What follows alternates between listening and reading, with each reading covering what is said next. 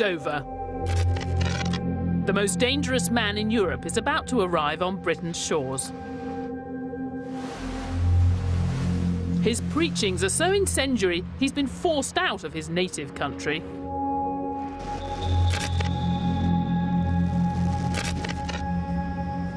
Only liberal Britain will tolerate his presence on her soil. He heads to London to live in exile. The year is 1849. But today, that man's writings are still dangerous. They're so radical, so revolutionary, they continue to divide the world. It's been more than 150 years since he started writing about the world. But you know what? If you're looking for an explanation of the global economic crisis, he's a surprisingly good place to start.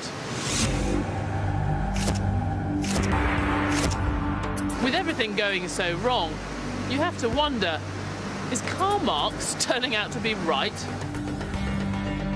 Most people know Marx as the father of communism.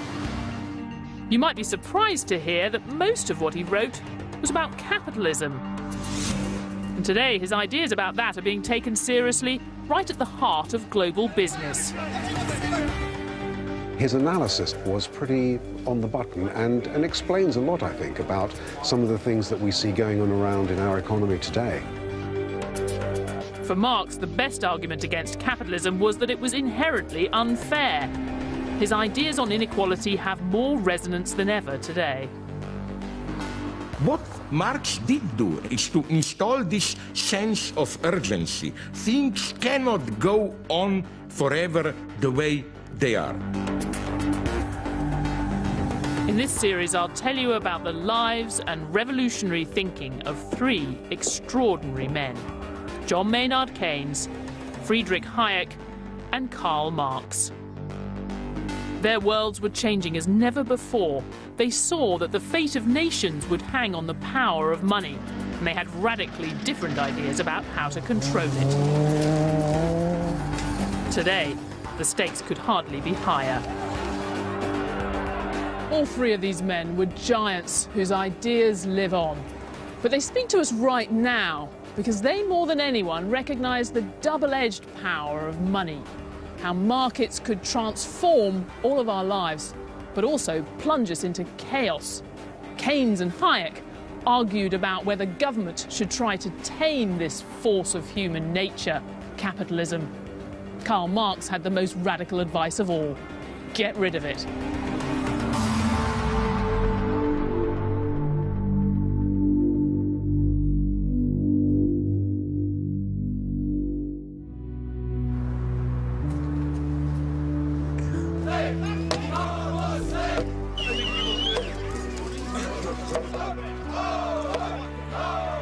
In 1989, Karl Marx's reputation lay in ruins.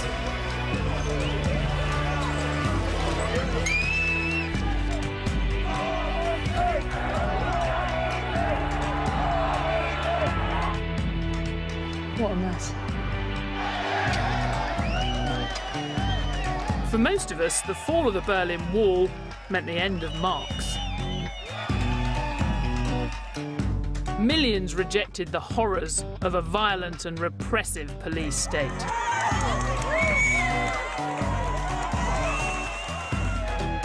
And because the communist countries claimed Marx as their inspiration, his ideas were cast aside as well.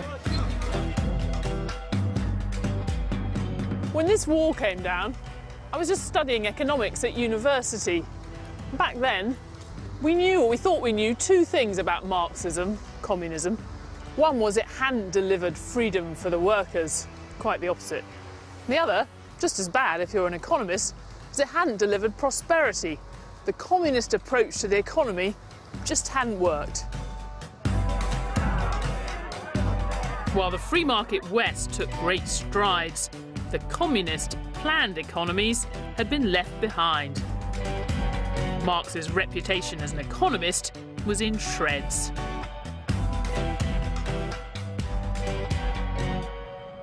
In the last few years, something strange has happened. It's like the global financial crisis has brought Karl Marx back from the dead. And we still don't care what he said about communism, but people are going back to his damning assessment of capitalism, all its deep-seated flaws, with a nagging doubt, is it all now coming true? When times were good, Marx was nowhere.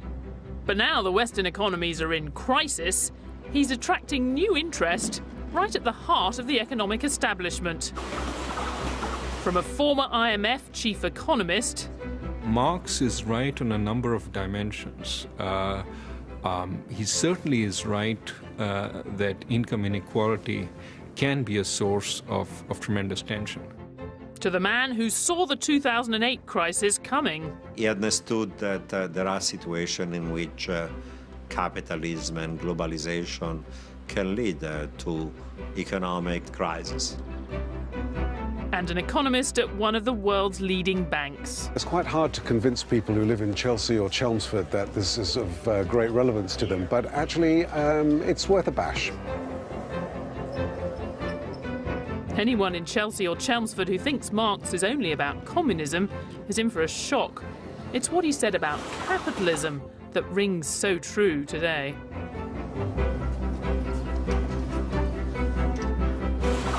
Marx's key insight was that capitalism was inherently unstable. He said we'd lurch from crisis to crisis and society would become increasingly unequal. Marx divided the world into bosses and workers. For him, they would always be at odds, and that battle was a recipe for crises. To make profit, bosses squeeze what they pay workers. The crisis comes when workers then don't have enough money to buy what bosses are trying to sell them. And for decades after World War II, that looked completely wrong. We had years of stable growth, and the workers were taking a larger and larger share of the pie. But not anymore.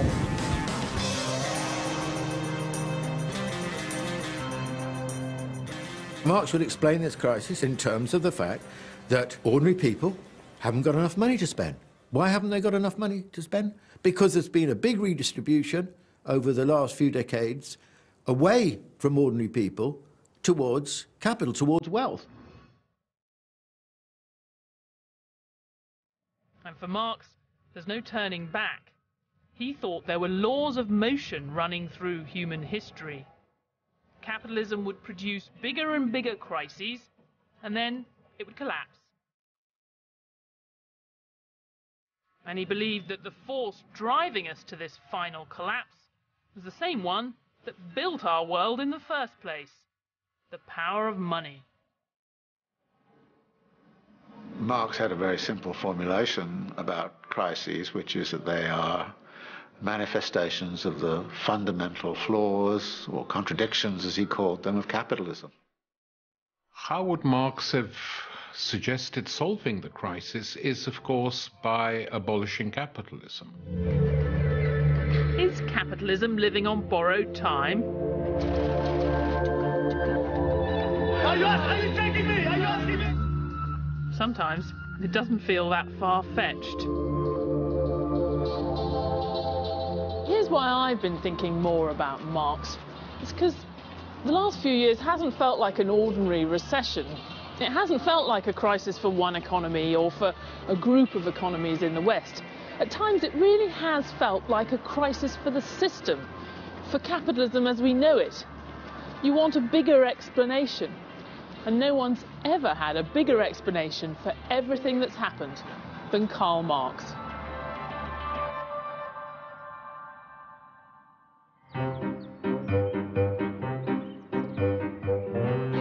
Capitalism's most implacable critic was born in the picture postcard town of Trier, in what is now southwest Germany. Today, his birthplace makes its own contribution to the local economy. It's a big draw for tourists. But do you still have a lot of people coming here, tourists from around the world? We have more than 40,000 tourists here, and 25% came from China. So a quarter of them come from China to see Marx's birthplace. And what do they buy? What do they like? They like the red chocolate. The Karl Marx chocolate. Yes. Maybe I should get some of that as well, actually. And the wine. Marx's father, Heinrich Marx, he had a vineyard nearby Trier. And you don't think that Karl Marx would mind you selling all this stuff? A bit capitalist having this shop. Perhaps he did enjoy it because he had a good humor too. The man with the big theory about our world had big dreams right from the start. When he was 17, Marx had to write an essay about picking the right career. He said the best position in life was to serve all of mankind, so your deed would live on perpetually at work, and over your ashes would be shed the hot tears of noble people. I wonder, would that young man, that rather grand young man, be surprised to hear that his first home had been turned into a museum? Probably not. But for all his ambitions, Marx was hardly a model student. When he was at university in Berlin, he earned a reputation as a radical thinker. Marx comes across as a young man as this sort of energetic, fiery, hairy figure. He was known as the wild boar, or the Moor, which sort of points to his sort of Levantine complex. He was full of ideas, he was full of debate, he liked big drinking sessions and then deep philosophical debate about the nature of Christ and German Romanticism and politics. By the time he was 24, Dr. Marx was a bit of a Renaissance man. He was an expert in law, philosophy, you name it. In fact, the only thing he didn't know much about was economics.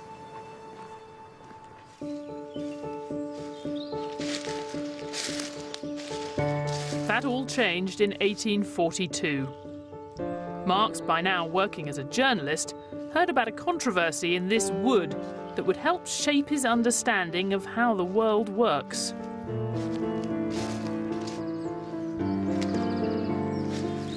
Peasants taking sticks from the forest floor to use as firewood were being prosecuted for theft. Wood had been gathered here for centuries, but now the landowners had declared it belonged to them.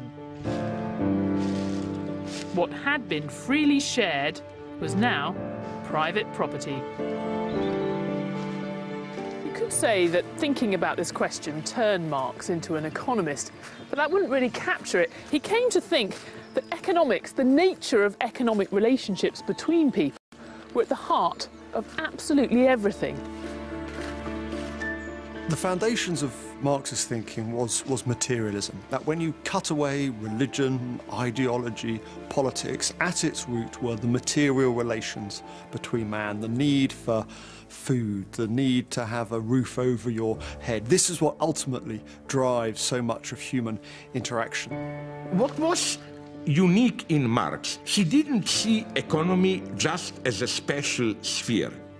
He saw economy as the structuring principle of the entire social totality. For Marx, it all begins with private property, which divides the world starkly. There are those that have it and those that don't. Take this wood. Before it became private property, I could do what I like with it. I could heat my house with it. I could make a chair and exchange it for food. But if it belongs to someone else, the whole relationship changes. Now Marx would say, I become a member of the proletariat. Now I have to work for the owner of the wood, the capitalist, for a wage. Then he can sell what I've made for more than he paid me.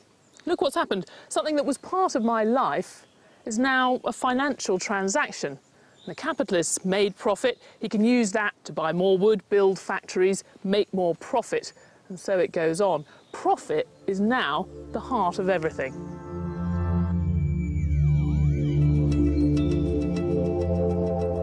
So there you have it, the Marxian view of capitalism, or the gist of it anyway.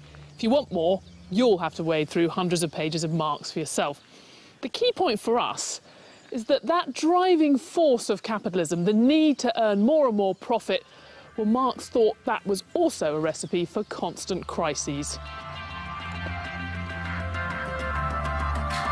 So Marx would say you could trace the roots of the crisis we're in today right to the very heart of capitalism, to its need to generate profit.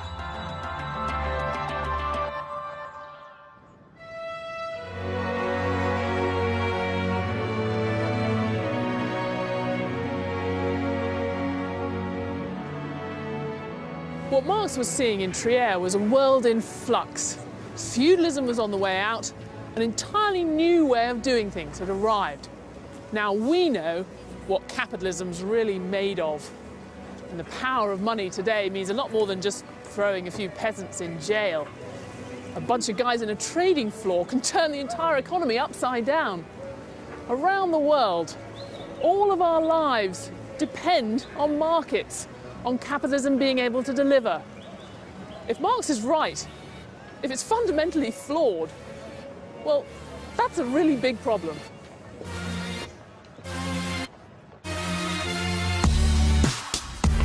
We might see a complex modern economy which all of us have a stake in, but Marxists would say the same old rules still apply. For them, who owns what still means everything.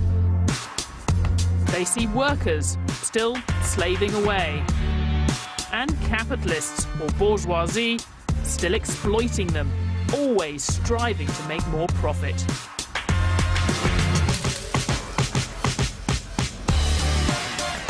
In Marx's world, any capitalist that doesn't seek maximum profit is soon replaced by one who does. So the system follows a completely predictable course, he would say, to its own destruction. It's not an idea that many people accept. He was completely wrong, including the idea that capitalism was merely a phase and contained within it the seeds of its own destruction. That's not the case. Well, everything is bound to collapse if you wait long enough. I mean, the Earth's going to, be sucked into the sun someday. You'd be forgiven for thinking the total collapse of capitalism sounds a little implausible. How could seeking profit be so disastrous when it's done such amazing things?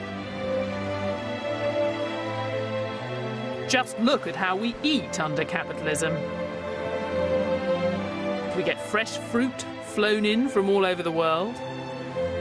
We can choose from 700 types of breakfast cereal. We have enough of it, and it's all safe to eat. This incredible plenty and the technology it depends on didn't come from the state. It's what happens when you let capitalists compete for profit. They didn't do it for our benefit. They did it because it made them rich. So at first glance, Marx's idea that capitalism's search for profit would be its downfall sounds absurd. Profit may often sound venal, it may often sound wrong, but it is what pushes progress ahead. Profit is actually what drives the world forward, and that's what Marx could never quite handle. The profit motive is essential. After all, what is the profit motive? It's just a way of achieving a better society by people wanting to better their own individual lot. When you think of how fundamentally the profit motive has shaped and enriched our world, it's no wonder Marx fell out of favour. But you shouldn't dismiss Dr. Marx quite yet. It's true, he talked a lot about class exploitation, misery, chaos, but he didn't think capitalism was all bad. Far from it. This cocktail bar in London's Soho hides a revolutionary past.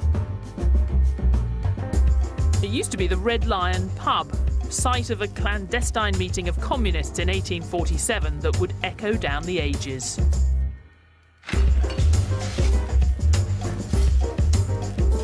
It was at that meeting that they commissioned Karl Marx and his sidekick Friedrich Engels to write one of the most incendiary pamphlets of all time, the Communist Manifesto.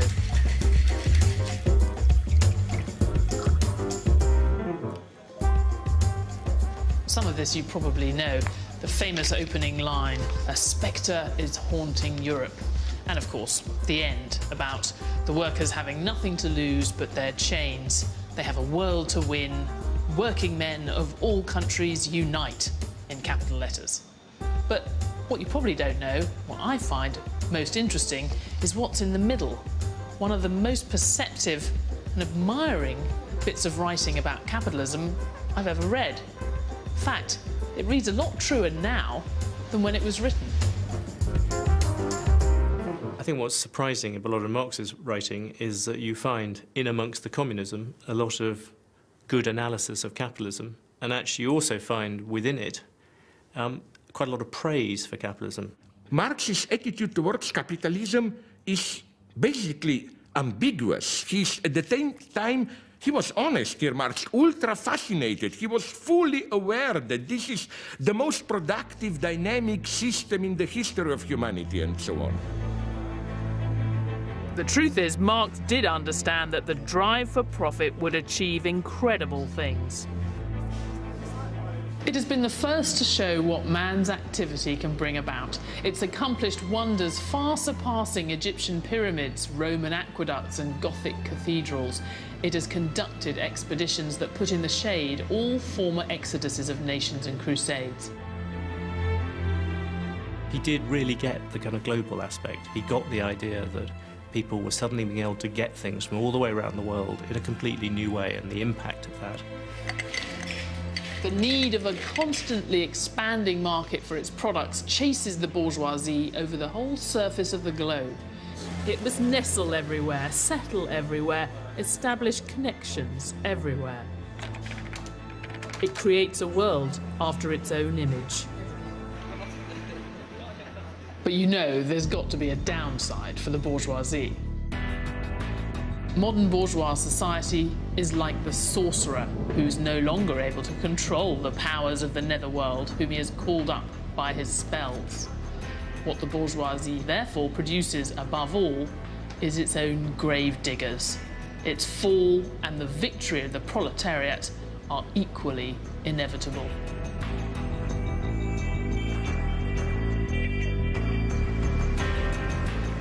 It's stirring stuff, but it does raise a bit of a puzzle. How can Marx think the capitalists, the bourgeoisie, are so brilliant and yet so doomed? Well, for him, it all came down to the way they treat their staff.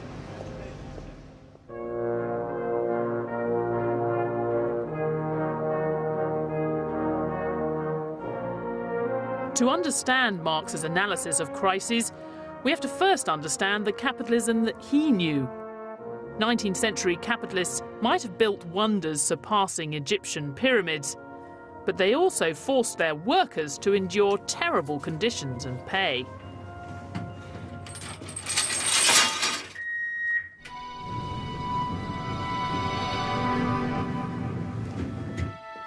The Industrial Revolution and all the incredible achievements that followed were made possible by coal miners.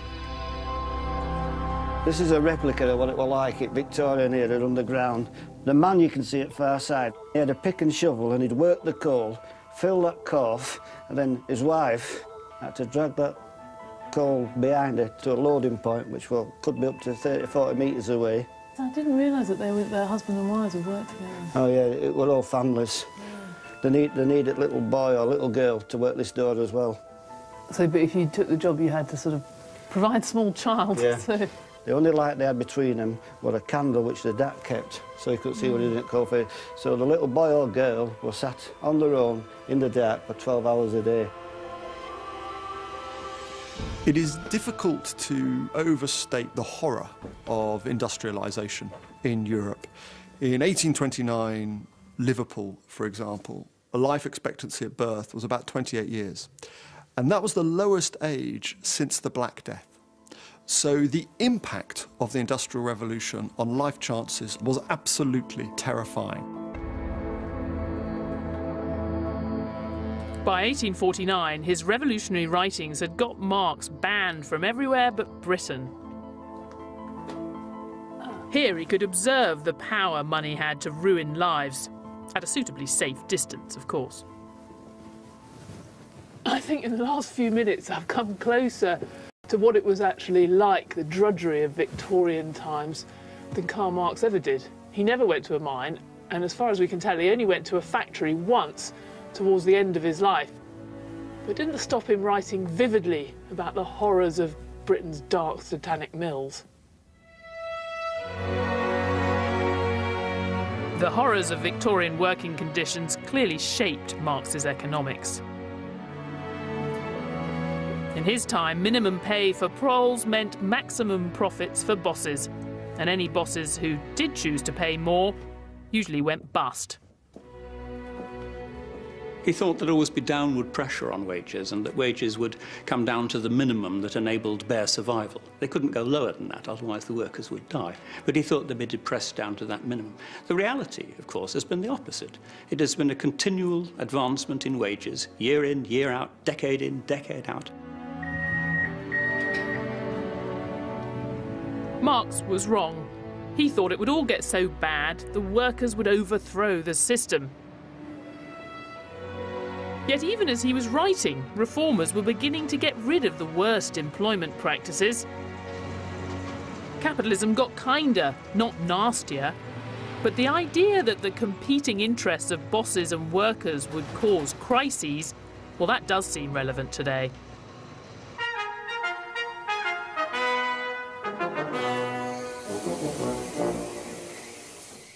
Now, it's a very sophisticated argument, so I'm going to need children's toys to explain it. But let me say right at the start, none of these toys endorse any kind of violent revolution. Now, here's the mine owner, capitalist, miners, with or without hat. Now, imagine that there aren't very many miners around.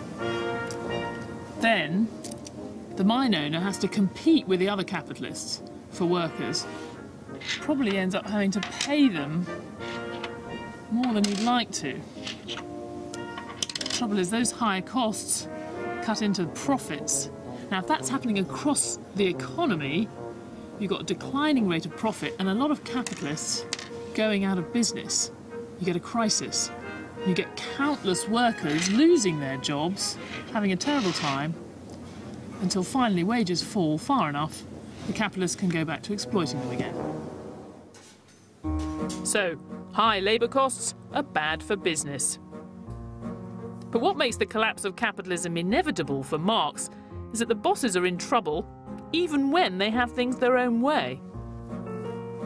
Now imagine the opposite situation. You've got loads of workers, all of this lot competing for a single job.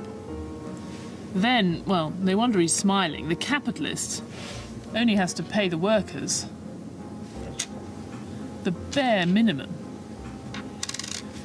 This bucket is what Marx would have called the industrial reserve army of the unemployed. As long as that's full, this lot can keep paying very low wages and keep making profits.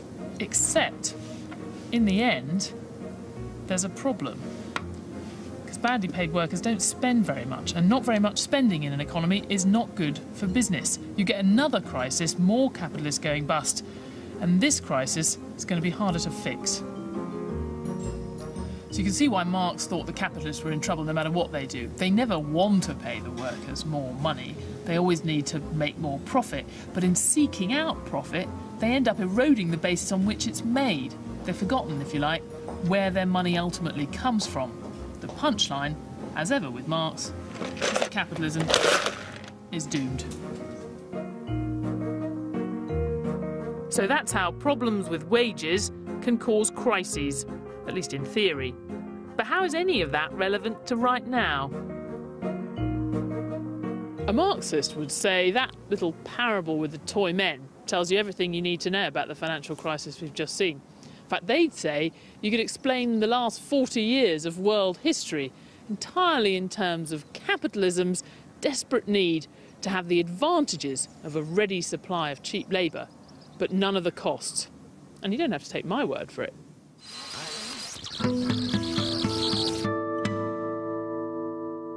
Let's take a look at the last 40 years of history through the prism of Marx's theories to show how they might explain the mess we're in. An imaginary Marxist broadcasting corporation would see it all as a good old 1970s-style class struggle. As usual, the world's divided between workers and capitalists, always fighting to get a bigger slice of the pie. And the crisis happened, Marxists would argue, because the capitalists have been coming out on top a bit too often. The fight is over wages. Capitalists want to pay less, the workers want to get more. In the 70s, powerful trade unions battled to keep wages high. Then we come to the 80s, fight back time for capitalists. This year's look easier now. Marx would have seen Margaret Thatcher and Ronald Reagan as acting purely in the interests of the capitalist bosses. It was their governments that helped business by getting rid of the obstacles that made it hard to cut wages. The violence and intimidation we have seen should never have happened. It is the work of extremists. It is the enemy within. If they do not report for work within 48 hours, they have forfeited their jobs and will be terminated. End of statement. So for the Marxist Broadcasting Corporation, the capitalists won in the 1980s, and they kept on winning. The guaranteed high wages and job security that workers had enjoyed until the 70s had gone. And downward pressure on wages started to lay the seeds of the crisis we see today.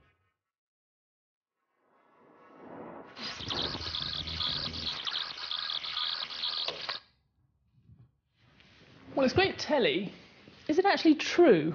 Well, we know the Marxist view of history is right about one thing, at least in Britain and America. Earnings at the very top have soared in the last few years, and everyone else has been squeezed. In Britain, real earnings have been flat or falling for the best part of 10 years, since before the crisis. And in America, that's been happening since the 70s. In the United States, a full-time male worker, median, income has stagnated for a third of a century. No increase. Household income today is the same as it was 15 years ago. All the increase of the income has gone to the top.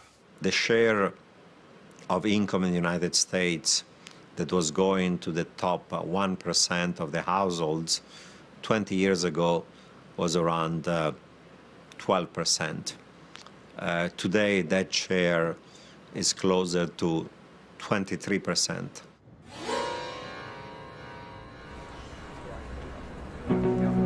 Things haven't gone that far in the UK, but inequality is certainly creeping up the agenda. So have the greedy capitalists been picking the pockets of the workers? So why do I think all that money's been flowing to the top? Well, I don't think it's a big conspiracy, but there have been social and political changes that have made a difference. We used to have really big unions. We used to have very high tax rates on rich people. And we had social norms. It just wasn't done for the people running a bank to take a huge chunk of the profits for themselves. Those things help keep a lid on inequality. We don't have them anymore. But really crucial to all of this has been the changing structure of our economy.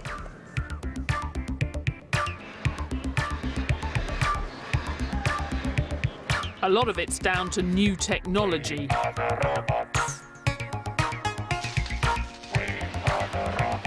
Work previously done by hand is now done by machines. With fewer workers needed, there are more competing for every job, meaning bosses can pay them less. But perhaps the most significant factor is globalization. With falling barriers to trade around the world, global business has gained access to a giant new pool of cheaper labour. You have brought into the market now millions and millions of new workers in China, in India, in other parts of Asia, in parts of South America, Brazil, for instance. So that process has transformed the capital-labor ratio on a global scale. For example, an analyst can as well be sitting in the Philippines or in Mumbai to do the job that is done at a much higher price in New York.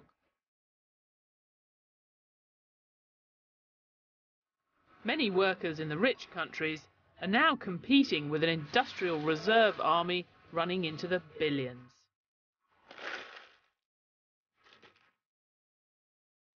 I think in emerging market economies, there'll be an overwhelming vote in favour of what has happened because almost everyone is better off than they were and would have been. But that's less evident in the industrialised world, where many lower paid people have become even lower paid relative to those who've prospered. And that is a concern. For years after World War II, we could be pretty sure Marx was wrong. Where you had capitalism, it was working pretty well. You could talk about a rising tide lifting all boats. But you look at the global economy today, I think you see a capitalism that Marx would recognise. It's lifted hundreds of millions out of poverty in China, but for most ordinary people in the West, the system's not working at all. For them, capitalism's not coming through on its side of the deal. It's an analysis that rings true even for the leader of the world's biggest economy. Long before the recession, jobs and manufacturing began leaving our shores. Technology made businesses more efficient, but also made some jobs obsolete. Folks at the top saw their incomes rise like never before. But most hardworking Americans struggled with costs that were growing, paychecks that weren't, and personal debt that kept piling up.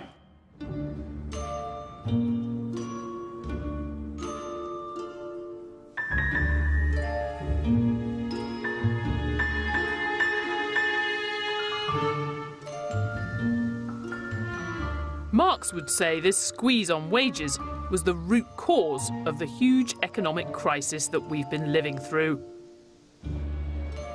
But you might see a problem with the Marxist explanation. If it was all down to low wages, you'd expect the crisis to have started where people spend their pay, out in the real economy. One way or another, that is how most of the recessions since the war have got started. But this time, it wasn't the high street that sank the city, it was the other way around. The explosion that rocked the global economy in 2008 was detonated deep inside the banks. So how would Marx link low wages to troubled banks? The answer is, he saw capital as endlessly adaptable. It could solve one problem, low wages, but only at the cost of creating another. Remember, Marx didn't underestimate capitalism. He thought it was fundamentally flawed. He didn't think it was stupid. If large parts of the population weren't being paid enough to support demand, well, he wouldn't have been at all surprised to hear the capitalists had come up with a brilliant solution, the credit card. Let me see wine. With consumer credit, people can carry on spending even if they haven't got the money. The economy stays afloat, and the capitalists still make their profit.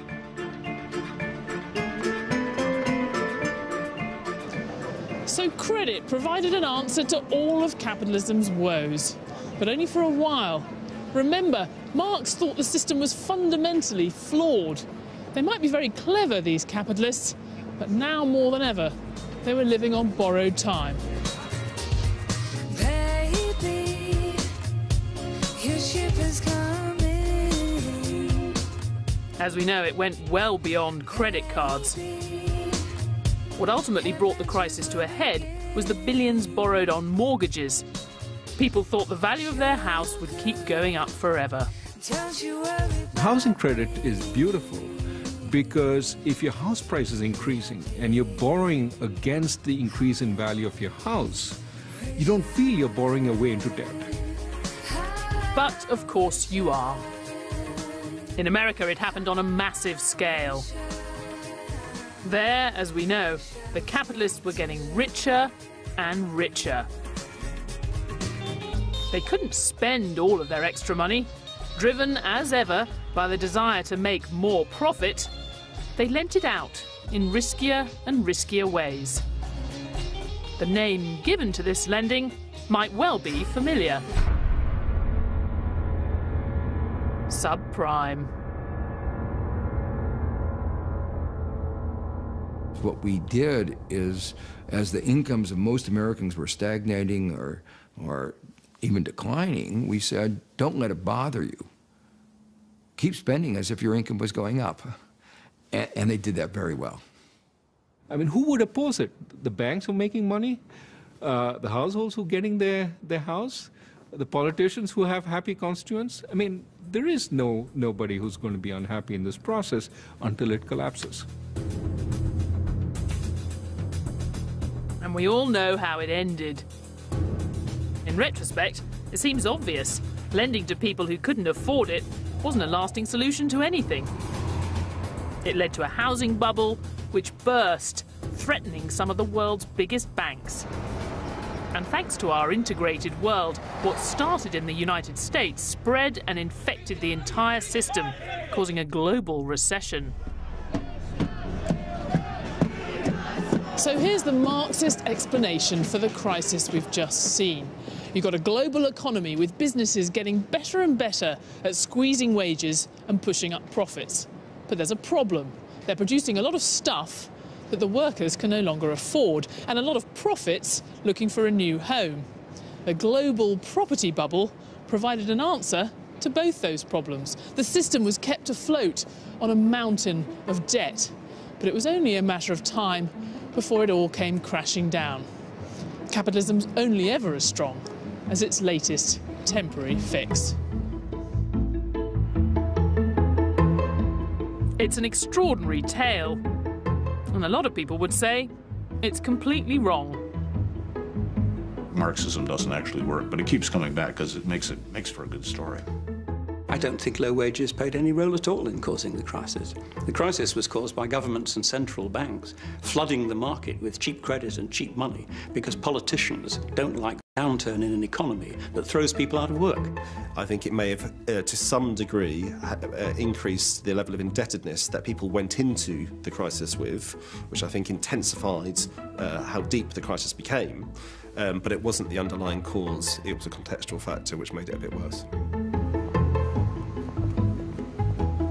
But the idea that low wages may have contributed to the crisis is gaining ground, even if the name Marx is as toxic as ever.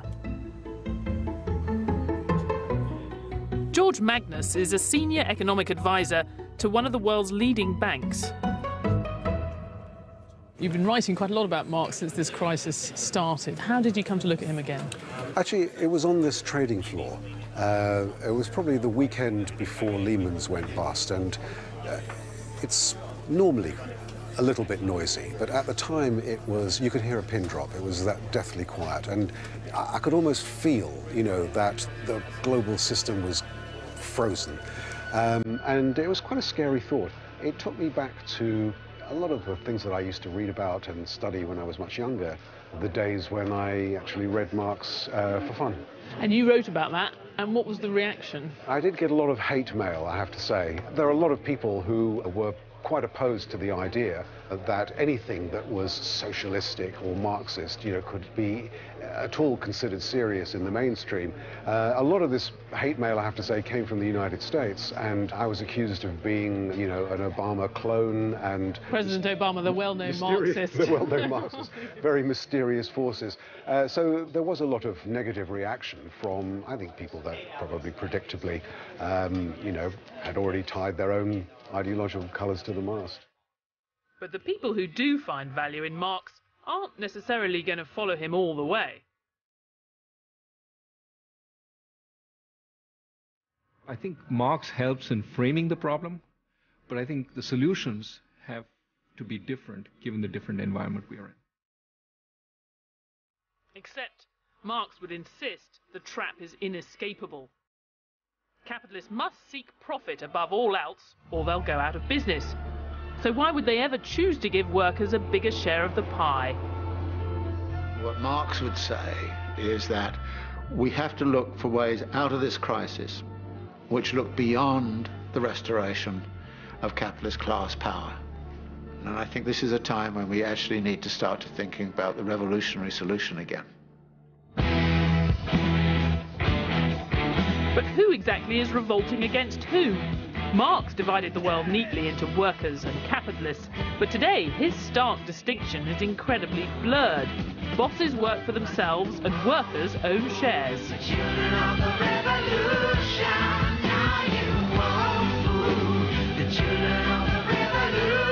In our modern world, enough of us do have a stake in the system, whether mobile phones or pension plans, to stave off talk of armed revolt. But what about the people capitalism's failing? What does Marx have to say to them?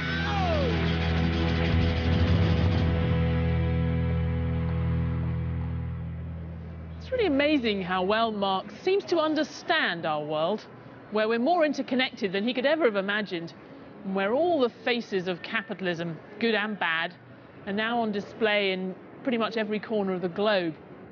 But he was the one who famously said it wasn't enough to interpret the world. The point was to change it. If you ask him what exactly we're supposed to replace capitalism with, well, he had remarkably little to say about that.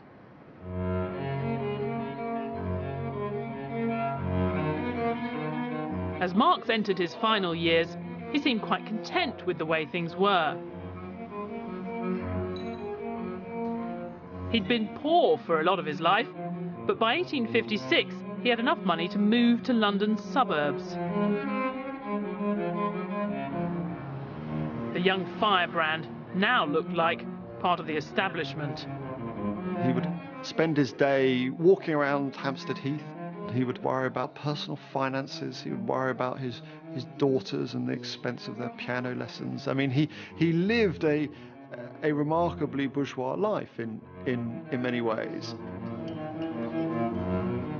In his later years, Marx was the world authority on the revolution, but he didn't seem to be in a hurry to make it happen. Young, hot-headed socialists from around the world would come to North London to pay their respects, win his support. Mr. M seemed happy to watch and wait.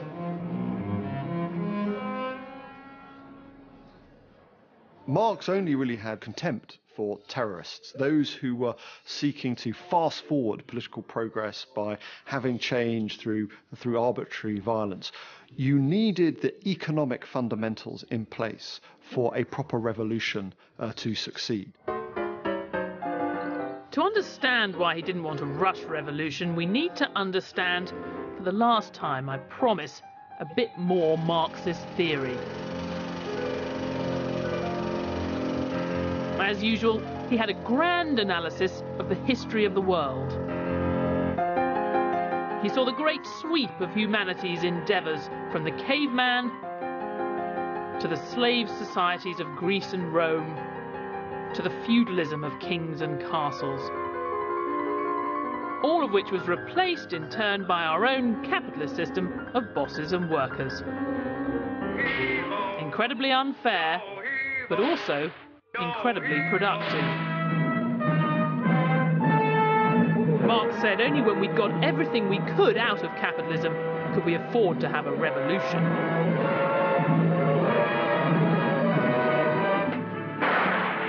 In his words, the knell of capitalist private property sounds. The expropriators are expropriated, all to be replaced by more or less nothing. Irritatingly, there's next to no alternative laid out. Marx, basically, was not the one who simply gave us a blueprint, 5 stages after capitalism, communism, here you have the basic guidelines, what to do and so on. No, it's up to us. He just opened up the field. Is there an alternative to capitalism? I've no idea. Well, I suppose there could be all kinds of alternatives. Dead silence, starvation, or the end of the world or anything. But I simply have no idea if there is an alternative. It doesn't occur to me. It doesn't seem to me to be important. It's like saying, is there an alternative to weather?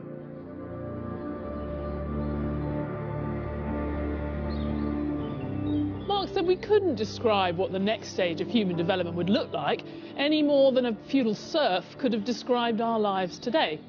To which you might say, fair enough. Except you might also think it was pretty telling. After all, nobody else has been able to describe a convincing alternative to capitalism either. I think he would have written a lot more had he lived 10 years more on what a socialist republic would look like. And who knows, but that might have saved the world a lot of bother.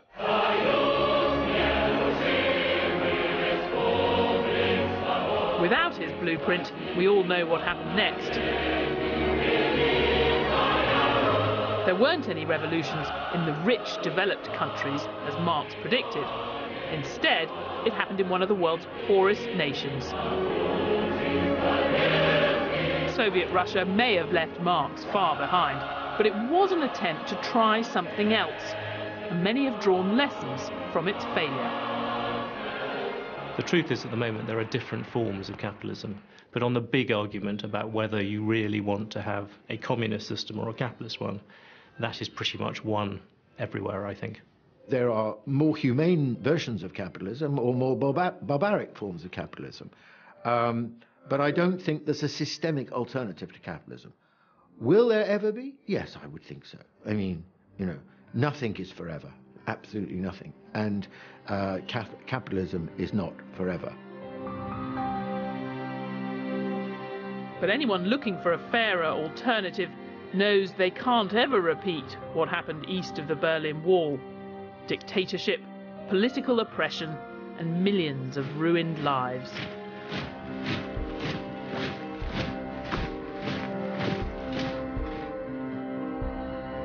From 1945 till 1989, this was the main remand centre for political prisoners in communist East Germany. Today it's been turned into a memorial. There was a special ideology. Whoever we arrest, he or she is guilty.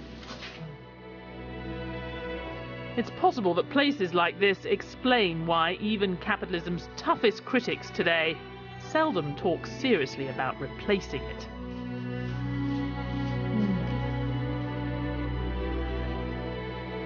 You can see with all these protests in Europe, Greece, and so on.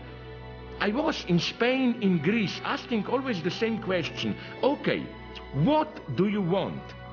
Apart from some purely moralistic answers, I didn't get any good concrete proposals. You know, answers like, money should serve people, not people serving money. My God, Hitler and everyone would have agreed with this, I'm sure. You would have thought that with this implosion of the banking system at the heart of the capitalism in the United States, as well as the United Kingdom and so on, there would be a huge rush to Marxism and extreme socialism. That hasn't really happened. It is quite surprising, and I'm very pleased. But if memories of this place do fade, could there ever be an alternative to capitalism? Or should what happened here be a lesson?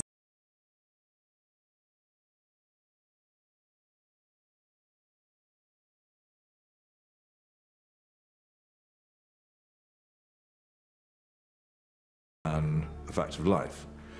And they're saying that, for instance, that human nature can be altered. Fundamentally, they're revealing themselves as a utopian. And the problem with utopia is that it can only ever be approached across a sea of blood, and you never arrive. This is my big mantra when we leftists are accused of utopians. Maybe, but the only real utopia is to think that with some cosmetic changes, things can go on indefinitely the way they are now. Arise, shouting from your slumbers, arise, ye criminals of wrongs, for reason in revolt now thunders, and at last ends the age. Marx died in 1883. In a speech at his grave, his longtime friend and collaborator Friedrich Engels declared his name and work will endure through the ages. For most of the 20th century, his name did endure, though usually for all the wrong reasons. But now it's the 21st century. What can this long-dead Prussian really say to us?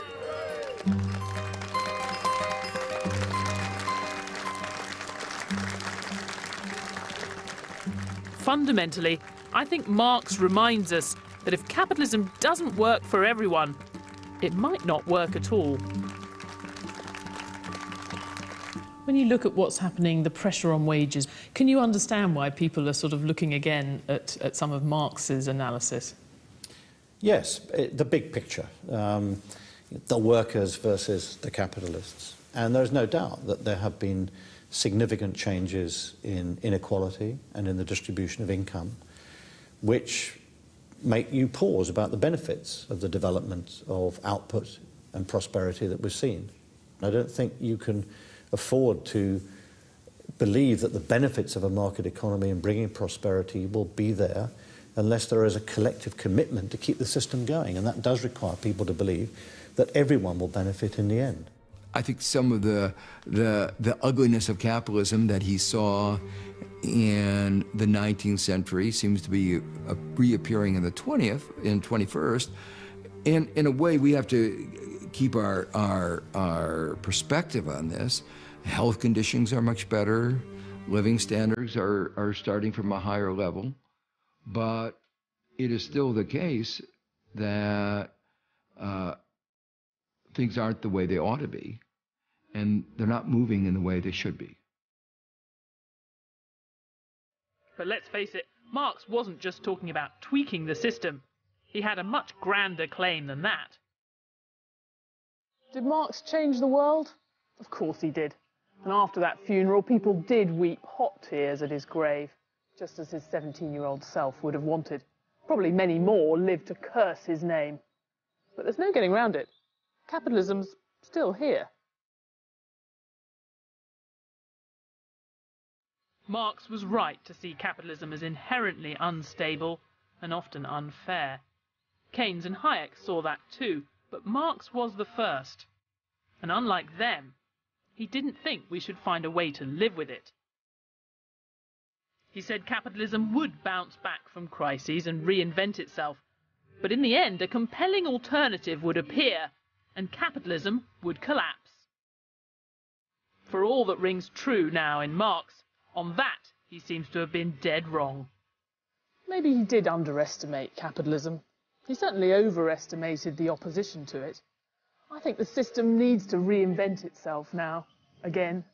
If it can pull that off, we'll be talking even less about Marx a century from now. But the last few years have left capitalism with plenty to prove.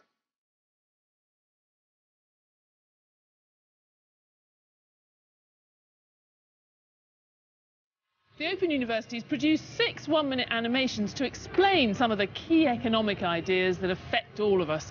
So if you want to learn how to spot an invisible hand or other secrets of economics, go to bbc.co.uk/Masters of Money and follow the link to the Open University.